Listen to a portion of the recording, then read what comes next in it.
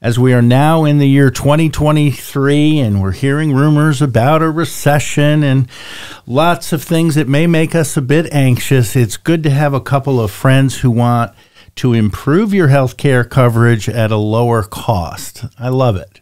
We're with Tom Mastny and also Rob Lamberts. Now, which of you are the former Major League Baseball player and which is the doctor? That's what I want to know. Do not call me a doctor. Okay, no problem. Rob is with Welcome Health. And Rob, when did you form Welcome Health with your partners? Well, actually, Welcome Health formed just this past year. This is actually coming up on my 10th anniversary of going independent, of going rogue in the healthcare system, as it were.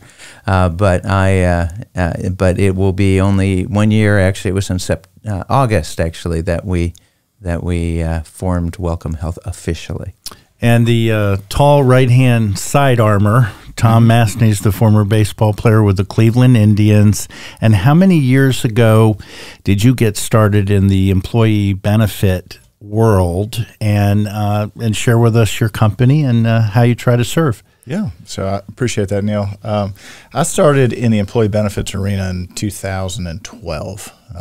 My entry was with ADP, more on the payroll side, but that led into the human capital management side of things, more from a technology standpoint, but an interaction with employee benefits consultants while I was trying to sell them technology. But that led into me falling in love with insurance and employee benefits. Moved here in 2014 and have been here ever since, working on controlling costs for employers in the CSRA. The Pennant Group was formed a little over a year and a half ago by me going independent as well. And haven't looked back since, steadily looking forward into how we can control costs in the CSRA. And you brought Rob with you. How do the two of you sort of complement one another? Yeah, I think we're looking at controlling costs, right? And ultimately, costs and procedures and claims is what drives up health insurance premiums.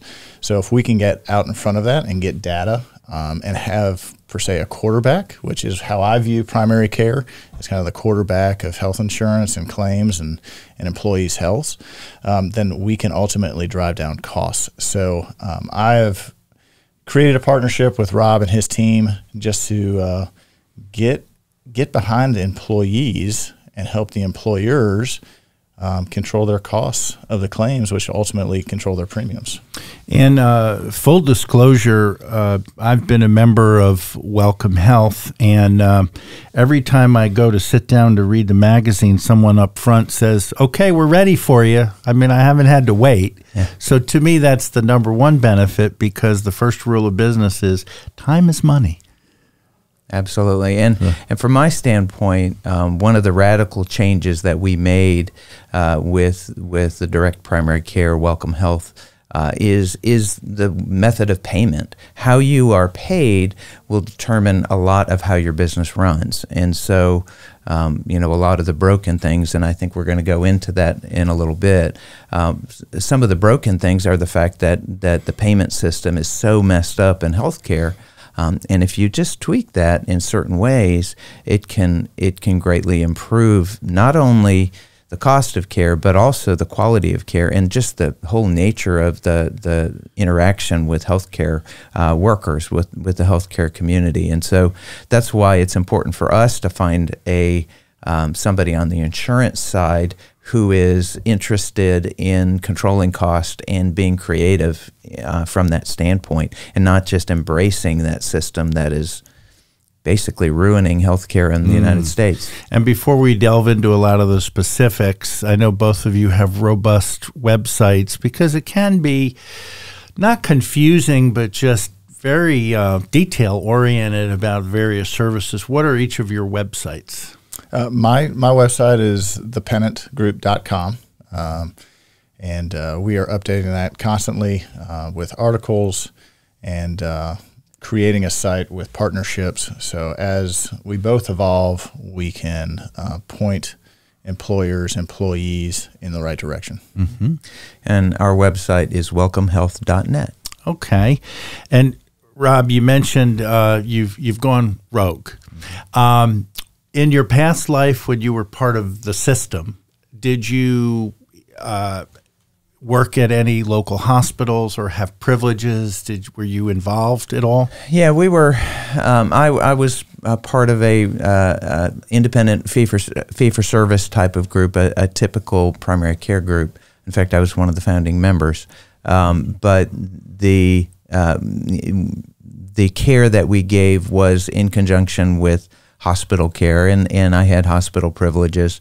Early on, we would even do hospital rounds for adults and pediatrics, and as time went by and the whole hospitalist movement came about, I pretty much stopped doing inpatient care altogether. And Tom, I know that you very closely monitor the market and what is going on with the hospital space in the CSRA. Yeah, so I want to bring up a couple things. One is insurance is not a sexy topic to talk about, right? It's not a very exciting topic. It's a very confusing topic. Most employers don't understand it, and employees don't really understand it. So what we're trying to do at our agency is uncover those hidden costs of what's really, truly driving healthcare premiums and costs for employers. Our market, the CSRA, the 23 surrounding counties, we have been a very good place for care. We've had a lot of competition from locally owned physician practices and hospital systems where they dictate the cost of care for the most part.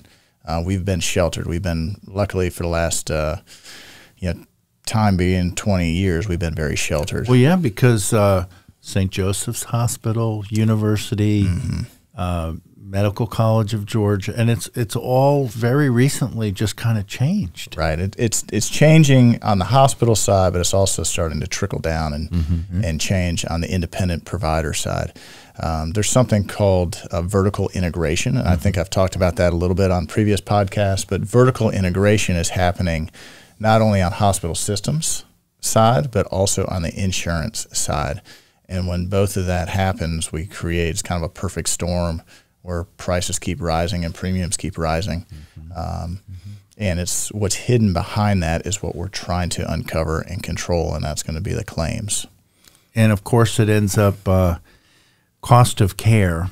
How is it that with your business model, you're able to make things much more affordable than if I just try to go to the doctor, and like we used to do for decades? Well, that I could talk for at least an hour about that subject, about the ways in which we can lower the cost of care. But I do think what I would first just touch on is the importance of what Tom was talking, the idea of independent physicians or medical practices that are taking care of you, especially in primary care, because there is a mistaken idea that doctors and hospitals are on the same team.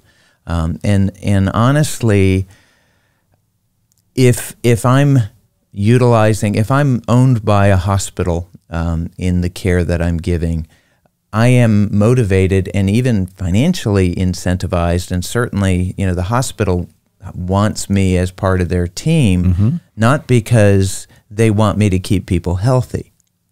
I mean, that's the bottom line, is they want me to be a feeder, even a loss leader if necessary, somebody who can feed their hospital system. And if I'm feeding the hospital system with people in the hospital, people going to the emergency room, people utilizing specialists, to some extent, as a primary care doctor, I'm failing at my job. I'm not preventing those diseases. I'm not handling them well.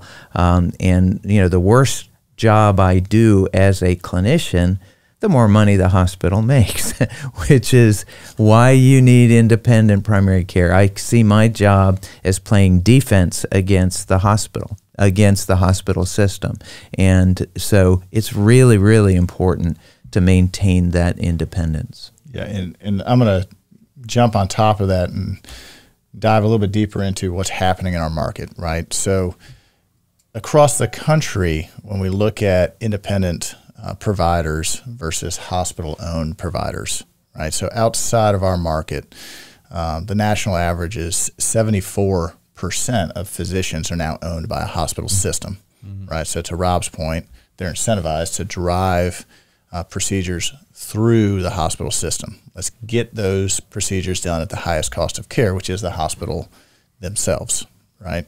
But in our market here, we are basically reverse, right? We are 74% independently owned today. So we're in a market where we as employers and independently owned physicians have an opportunity to really create something different, to really control where procedures are done, ultimately controlling the costs and being better consumers, right? So, what has happened over the last year and a half, Piedmont has come into our market and taken over University Hospital. Okay, our cost of care in our market, everything is based off of Medicare, Medicare being the baseline, 1.0, the cost of claims, 1.0 Medicare is our baseline.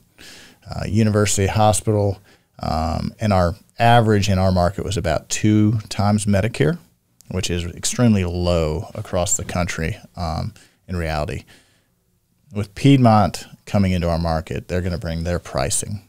They're an 18-hospital system, mostly in metropolitan areas, which the cost of living and the cost of care is a lot higher. So I'd say 3 to 4 times Medicare is where they sit. We're just now recently heard that Wellstar is now in process of potentially entering our market, right? They're doing their due diligence, and with that comes higher pricing as well. So what does that all mean? That means that doctors that are aligned with those hospital systems are now going to drive up the cost through that system, and ultimately claims will cost more because the claims reimbursement from Medicare is higher in those metropolitan areas. And if their pricing is coming here, we're going to go from 2 times Medicare to 4 times Medicare. So let's just say a knee surgery that was $10,000 is now going to cost $20,000, $30,000, $40,000. And ultimately the employers through their premiums are paying those costs. And I would emphasize that increase in cost does not mean that the physicians are making any more. In fact, typically in those types of hospital systems, those physicians will make less or at least stay even. So all of that extra cost goes to administrative. It is not into improving care. And we're continuing with Dr. Rob Lamberts from Welcome Health. There are several direct primary care offices in the CSRA, and we'll talk a little bit more about the services and who the doctors are involved with Welcome Health, and also Tom Mastny, who runs the Pennant Group, and as he mentioned, tries to drive down the cost of insurance. So I'm guessing, as you mentioned, this is a real trickle down. We're not going to see our monthly Blue Cross and Blue Shield, or pick a name of an insurance carrier. It's not going to go down. It won't go down, and it hasn't been going down for the last, I'd say 10 years, right? Since the enactment of the Affordable Care Act, premiums have gone through the roof, right? And we're seeing that hospital prices on their stock prices have gone through, and insurance carriers have been the ones that have benefited the most.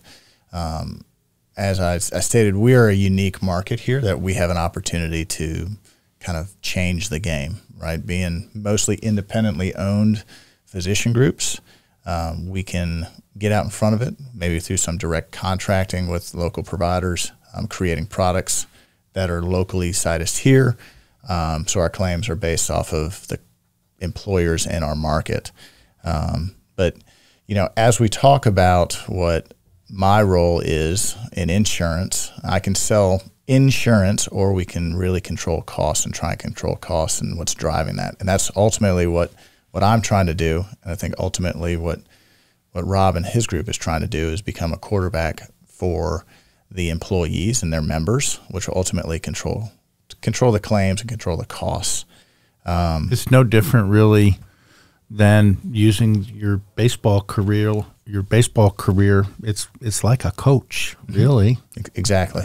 And it's what we've come to realize in our market and with our clients is about 2% of the population drives 80% of the costs. How so? Well, you have a lot of people that are unchecked that don't want to go to the doctor. I'm prime example of that. Oh, right? I'm a gotcha. 41-year-old male who seems healthy.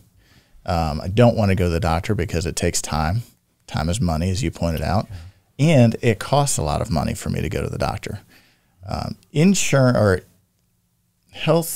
the healthcare system is the only system that I know of that you don't know what the cost of care is until after you get a procedure. Right. Like if you're going to buy a car or you're going to buy a TV, or I'm getting work done on my wife's car right now, I know what that cost is going to be. Right, because it's laid out. I can go and say, hey, what the cost of this TV is $1,500. Then you make a decision of whether or not you want to buy it or not. Well, healthcare is the only system where the doctor says, you need this done, and you're going to do it here, and you say, okay. And then 30 days later, you get a bill or a breakdown of what it truly costs. You didn't know that going into it. But all I know is I would not buy a TV or a car or any widget if I didn't know what the cost was. Right. But people are doing it all day long in healthcare. And that is actually one of the things, and again, I'm going to spell out exactly how we do it, but predictable pricing and predictable understanding what everything is going to cost ahead of time and being able to predict your costs over time. From a business standpoint, I've been doing actually direct primary care for about 10 years, and the majority of time it's been with individuals. But one of the reasons we formed Welcome Health was to more focus on businesses and the ability to control the cost for the businesses and give them predictable cost for high quality care. And again, But what we found was that as we pitched that, and everybody will say, that sounds great, but what happens if I go to the specialist? What happens if I go to the hospital? And that's where having a partner who can do the same sort of thing using various transparencies, I guess I would say, it's essential for me and for us to be able to build something that is appealing to businesses on the whole side, because the majority of their cost, to some extent, comes on that 2% who will utilize the emergency room, who will spend 2 weeks in the hospital or because having not taken care of their blood pressure. So they're making bank on 98% of us, I suppose, really. And again, Rob's website is welcomehealth.net, and Tom's is thepennantgroup.com. So I guess the big question for you, Tom, is how do you actually control healthcare costs? Well, one is getting the data, right? I think decisions are made by data. Right, and data drives decisions, and any good employer will make a proactive decision based on data that they've accrued over time in the past, right? So ultimately, my company is trying to help employers, level off the cost of their insurance and get out in front of it, become proactive versus reactive, and finding cost containment solutions is key to that.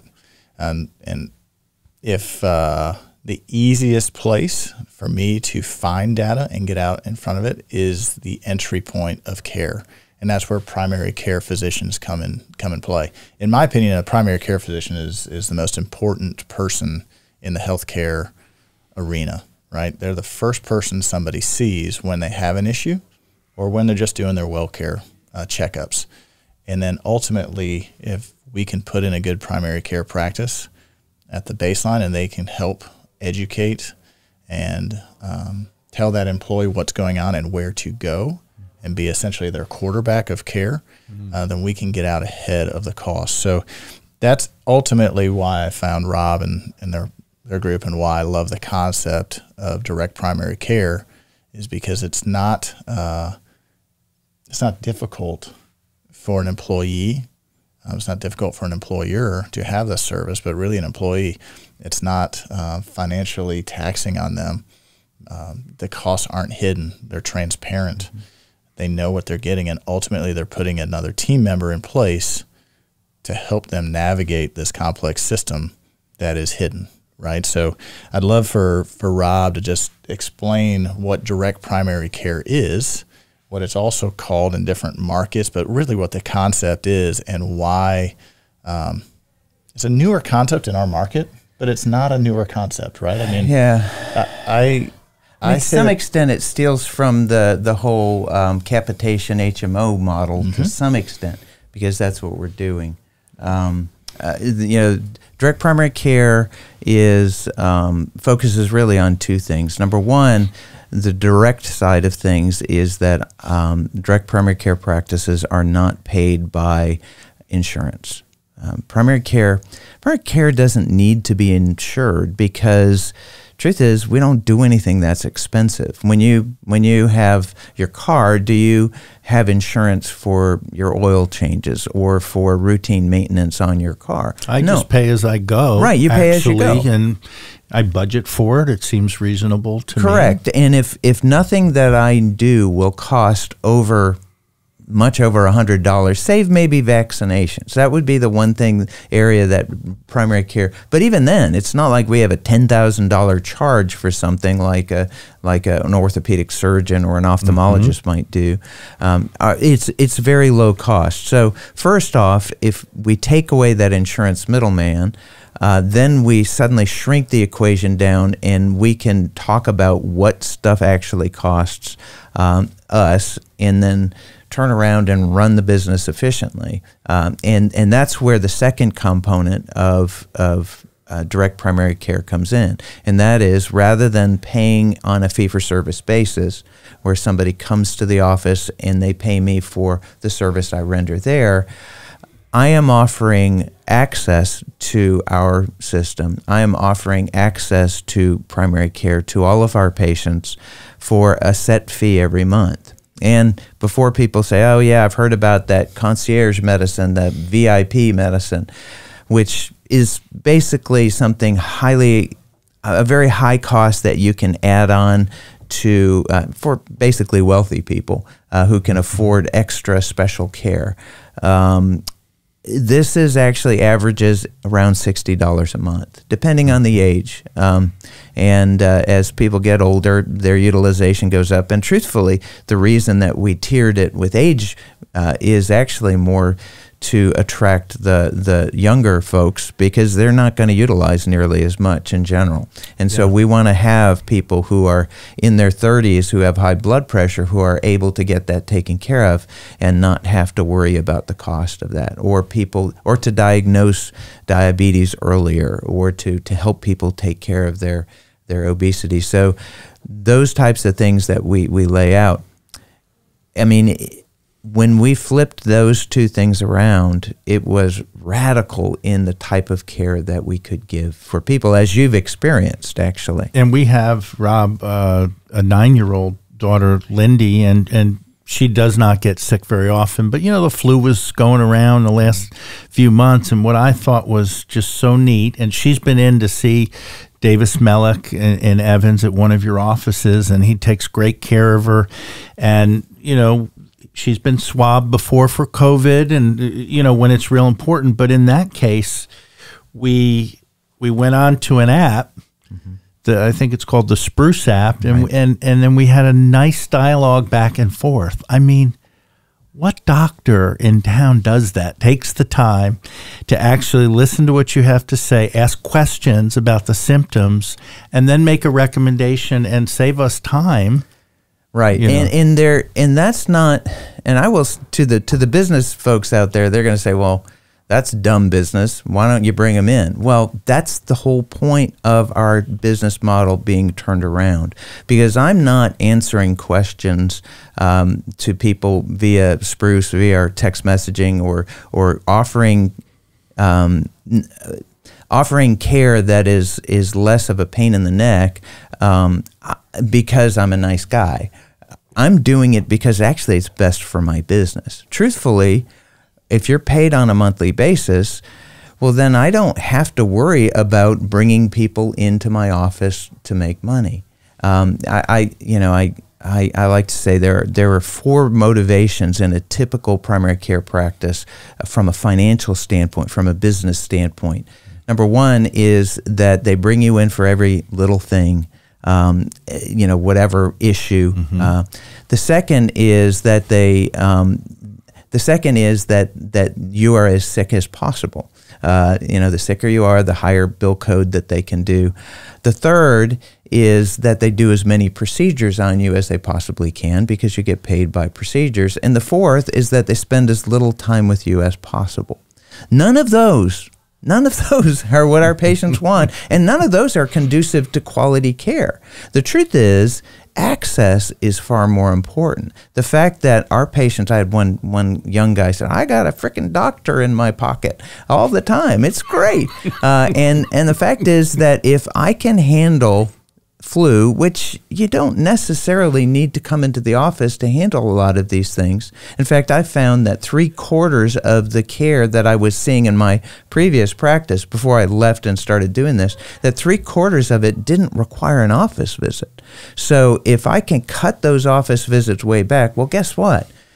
A bunch of things happen. Number 1, I don't have as many patients in my office, which is nicer for me. Number 2, that suddenly I have availability in my schedule that if you do need to come in, you know that we offer pretty much same-day things. If you call in the morning or send a message early on, we can handle things right away. So it's really offers that there's 0 wait times for that reason, and the quality of life and the quality of care and the time that we can spend with patients, all of that goes up. Yeah, and I'm just going to jump on and say, why is that important on insurance, right? So you brought up a point, concierge versus direct primary care. Mm-hmm. Correct me if I'm wrong on this, but direct primary care, to Rob's point, does not utilize insurance, right? If he as a quarterback says, hey, you need to have an MRI, he will actually refer them out to a quality center that may be low cost, right? And then you can use your insurance, right, for those. But ultimately, concierge physicians are still utilizing insurance. True. So you're paying a monthly fee to have access to this physician, but then the procedures that they're running and the tests that they're running are running through your insurance. So ultimately, we're not controlling any costs. No. Right? You have access to them, which is wonderful, but they're still driving up your cost because they're running procedures, maybe unnecessarily. I mean, I don't know if they're getting compensated on procedures, but ultimately you, as a consumer, all you have is a copay, right? You just pay $50 every time you see them, and then they run all their tests, and you get an EOB behind the scenes that said you owed $50, but these are all the tests that ran, and this was the cost. Well, all that cost hits your insurance and your claims, which ultimately affects the employer's premiums. So the beauty of direct primary care is if they're not running it through insurance, they're still getting the data and they can communicate what is going on, but we're not filing claims, which is ultimately lowering costs of care behind the scenes to the employers. And of course, Dr. Lamberts, you cannot help with catastrophic care, but either can physicians in a normal practice. But there's a lot of things that you can do that are surprising. It surprised me. Well, catastrophic care, I can prevent catastrophic care. Yeah, sure. In other words, if somebody, like Tom has high blood pressure, has diabetes, or has other chronic conditions, has asthma, or even stress and anxiety related problems, which, I mean, pretty much most of us in the year 2023, especially when we're talking about healthcare costs. Is that when I take my happy pill? That is exactly. Is that it? That's okay. why you should keep taking your happy pill. Yes, sir, I will. No, that people don't get the care because, number one, it's a pain in the neck. You go to the doctor, you wait an hour, and then you get 5 minutes of their time, and you don't feel like you're getting the care you want. Number two, it's just uncomfortable going into the doctor's office in the first place. And number three, you're not going to know what it's going to cost, and could it cost $200 to go see your primary care doctor? Yeah, it could. In our group, it's already paid for, and so people are far more likely to come in, and when they do come in, I'm far more likely to give our average office visit is half an hour long. Yeah. The normal office visits are half an hour long. For new patients, I give them a whole hour just to sit and talk, and for them to get to know me and me to get to know them. And again, it sounds too good to be true. People say, well, what's the catch? And it's like, the catch is you pay me every month. But on top of that, we offer inexpensive medicines. We try and save money on medications. We try and save people money on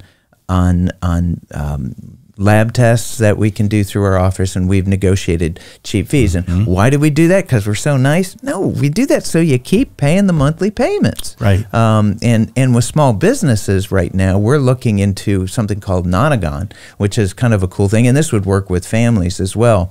But it's a little device that allows you to look in the throat, look in the ears, listen to the heart, listen to the lungs, put in vital signs and that type of stuff, and basically do a virtual visit. Well, imagine a family with a bunch of kids having that at home, or imagine a family, a business being able to have a unit at their office that they would be able to have employees, instead of going into the doctor's office, they could use this device to do a virtual visit, whether it's real time or whether it's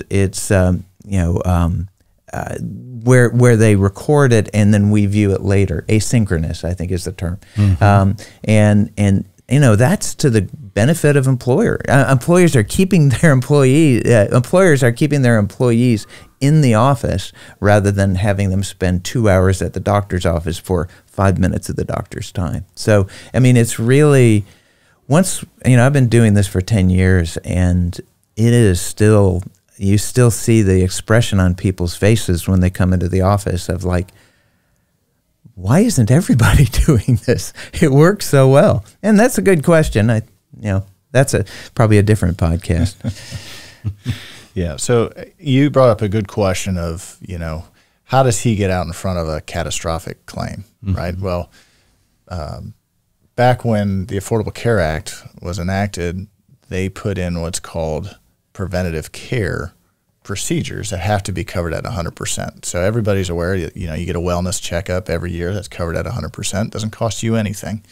But they're putting these procedures in traditional insurance for a reason, that if you see a physician, right, on a regular basis, you will ultimately prevent something from happening. But if it goes unchecked, then it's going to turn into a catastrophic claim. But for me, as my premiums keep going up and my household budget keeps getting increased and my pay is not going up as fast as my bills, right? So if I have a health insurance plan that does not incentivize me to go to the insurance or to the provider, right? So if my copay is $100, but I can't afford that, I'm just going to go without seeing it, and that's going to go into a catastrophic claim. So if I can put in a program like Welcome Health that can be paid by the employees or be paid for by the employer, and it doesn't cost that employee anything to go see them, and I can get in quicker, and then I can call them, I can text them, I can see them whenever I really need to, and he's not financially incentivized to just churn and burn. Right. I can get out in front of a catastrophic claim. Right, because with a business, if we're teamed up with Tom and we're able to save money, and they've done studies on direct primary care compared to a typical fee-for-service, and there is substantial cost savings, 25% reduction in emergency room visits and those types of things. I don't know the exact numbers, but they're in that range of substantial cost savings. And health benefits to the employers and employees. The idea is, from my business standpoint, I want to do all that stuff as best as I can because I want businesses who are supporting. And the ultimate goal of Welcome Health is to start planting direct primary care's practices around the CSRA. I would like to have small practices still with that feel, not of 20 practitioners in the same building, but no more than 6, and really, if we can, keep it down to 4 in an office, and put them in the in Aiken, in Waynesboro, in Thompson, in Lincolnton, and it doesn't take many patients to support a direct care practice. I have 800 patients, and I'm one of the larger ones around. Sure. Really, the goal is around 600 patients, but I couldn't say no. Of course not. Mayberry, RFD. That's right. In a little That's way, right.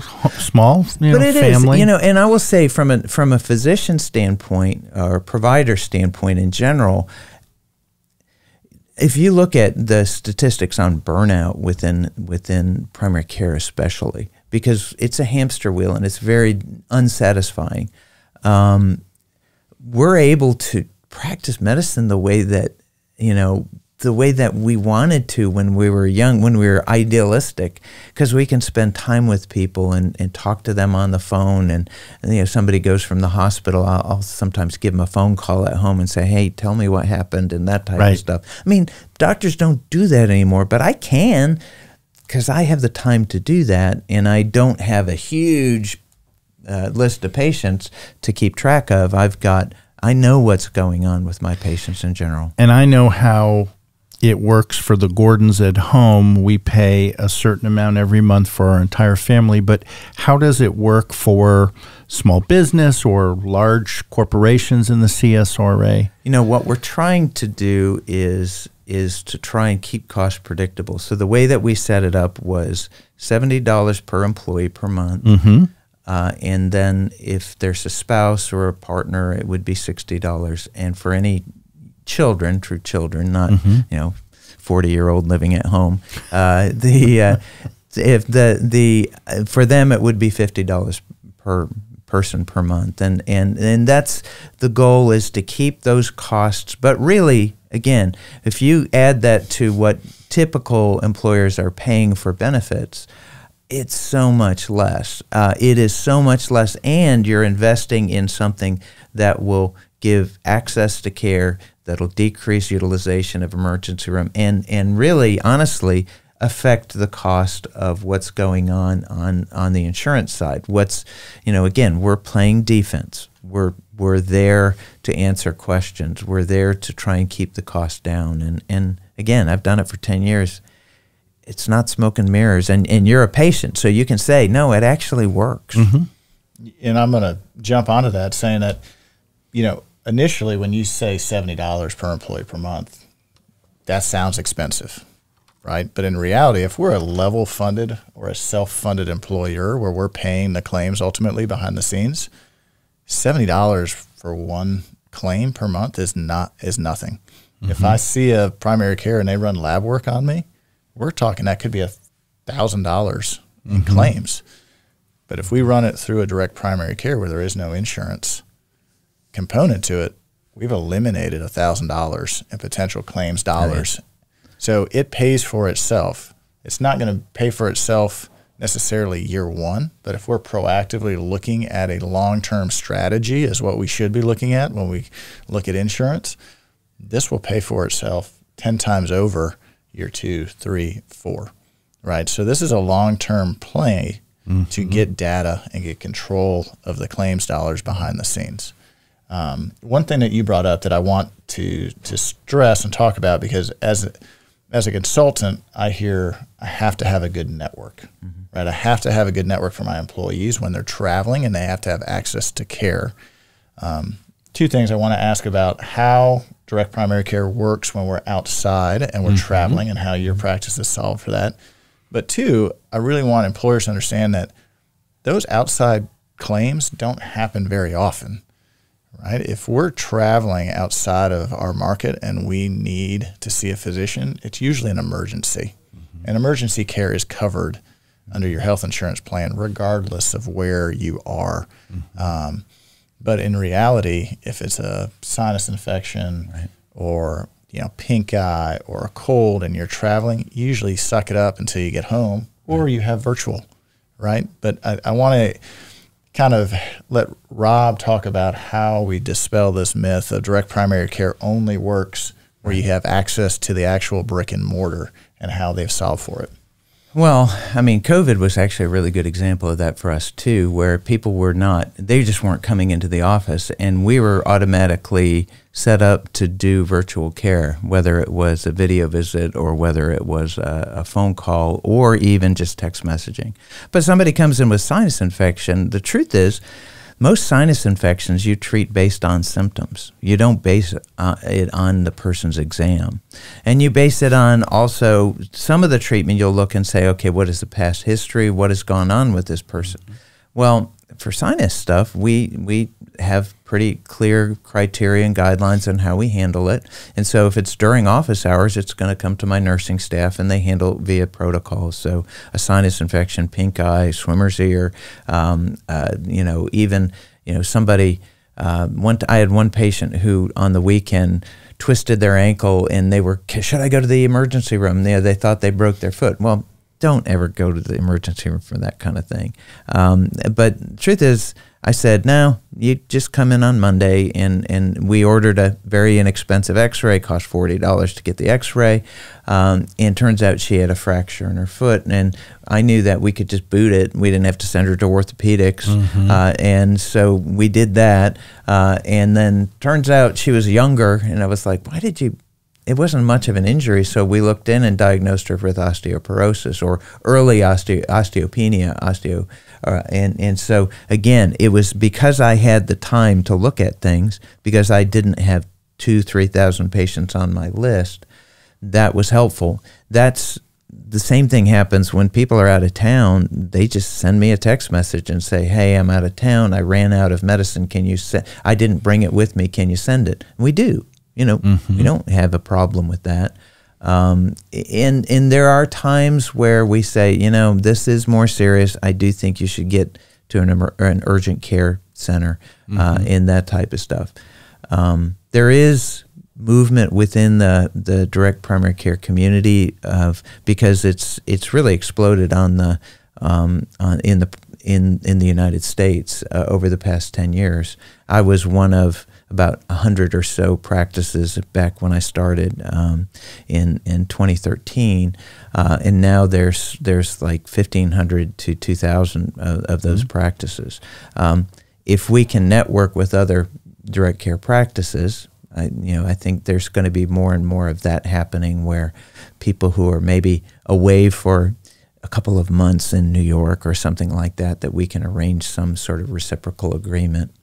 And the only other thing actually that is already in place is that if we do a contract with a business that, say, is in Augusta but is also in Greenville, Spartanburg, and also has something in Jacksonville, we have the ability to actually reach out to those the practices in that area, similar to your that practice. Are similar to ours, and have one contract that pays whatever negotiated rates that we have on that for all employees at all locations. Yeah, and Tom, it's obvious how having an independent direct primary care provider is so helpful in 2023. But where is the win-win in having an independent insurance provider? Yeah, the win is we're not held captive to using any one carrier, right? We're not dictated to write all of our business with Anthem or Aetna or United or Cigna or Humana. Our ultimate goal is to provide the best cost of care with the best network and best access to care, and that hits budgetary numbers for our employers. So we're not financially incentivized to put anybody with one carrier or the other. Our ultimate goal as a consultant is to explain what's driving their costs and help them to control their costs in any form or fashion. I think the ultimate area of where our business is going to go, and there was something, we can get down in the weeds, and I promise I won't do that, but the CAA, the Consolidated Appropriations Act, really changed the way that our industry is going to work. We now have to be completely transparent on our fees and how we're getting paid and compensated. So that puts us in a position where we have to disclose what our compensation is. And if I'm ultimately keep putting you with an insurance carrier that gives you a 20% rate increase every year, well, I'm essentially getting a pay raise every year.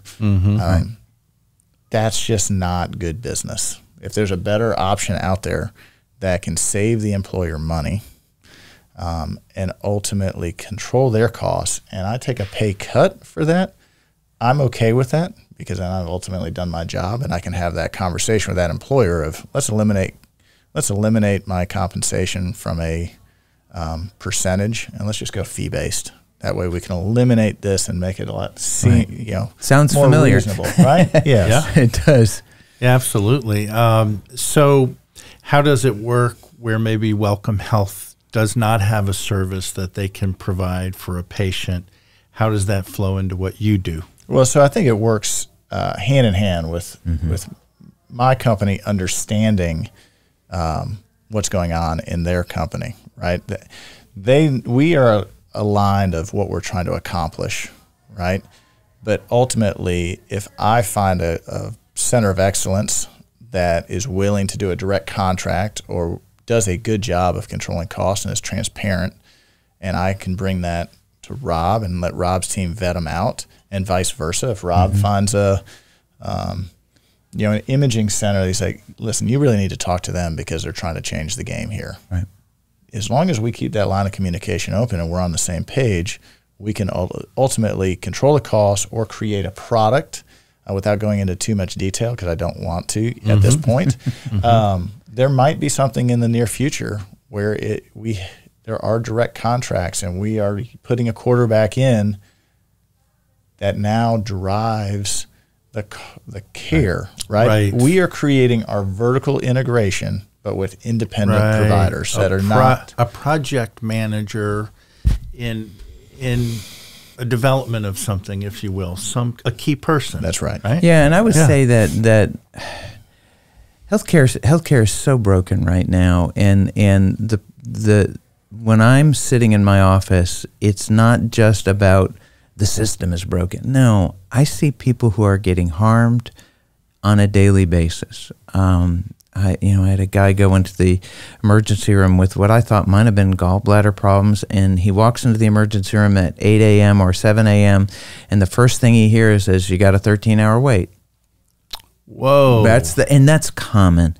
That's what we're seeing. And so the healthcare system is broken. The costs are going up, yet the insurance companies are making more and more money. The hospital systems are making more and more money.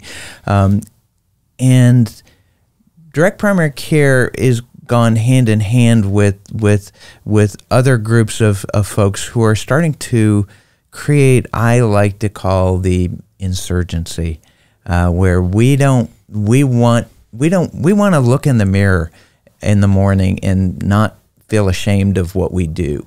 I remember when I was in fee-for-service medicine and feeling like I could not give good care to anybody. And it wasn't my fault. I wasn't ashamed of myself, but I was just so fed up of working for a system that offered worse and worse care, both in quality of service and also in pure quality of health care. And I know that there are insurance folks who are kind of doing the same. There's a group, there's several groups of these that are kind of going rogue themselves and saying, look, we're not going to be just these folks who are shills for Blue Cross or United or whatever, that we're not going to do that because that's not the right thing to do. And we will stake our claim on saying, we're going to fix part of this healthcare problem, the part that we are in control over, and try and change things. And so, I see Tom as a comrade in arms in some ways, because his goals are the same as mine, which is to run a business and make money, which all businesses try and do, but to do so in a way that is ethical and that has making healthcare better for employers actually at heart, and not just taking advantage of a broken system and milking more dollars out of employers. And Tom, your version of what Rob is doing in essence is there are some of your clients that you will work like self-insurance too, which is kind of similar. You pay as you go. Yep. It is. The insurance market, just like the healthcare market in our CSRA, is changing completely. This is not a newer concept across the country.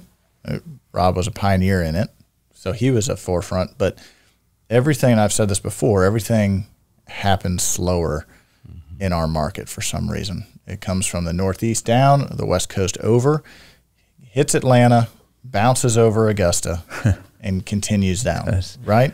So the self-funded movement is not a new concept. It's just a newer concept in our market. The direct primary care model is not a new concept, but it's growing in our market. And it's an opportunity for employers to grab a hold of one solution of cost containment.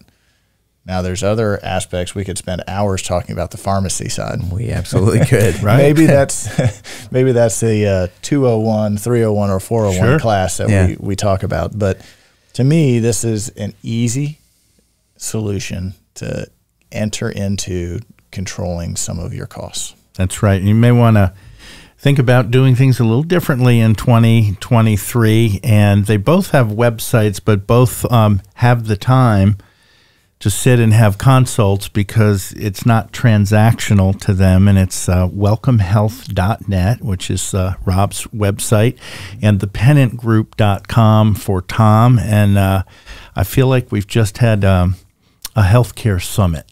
I love it. One of many. One of many. Yeah, this is just the tip of the iceberg. The both Tom and I, we can sit and talk about it, and I mean, it really is. Healthcare is. There's so many areas in which healthcare is messed up and broken, and it is so nice to be part of a solution. That's Maybe right. not for everybody in every circumstance, but at least pushing against that tide that is harming, killing people, and also putting businesses under, making people go bankrupt. All of these things that healthcare is doing in such a bad way.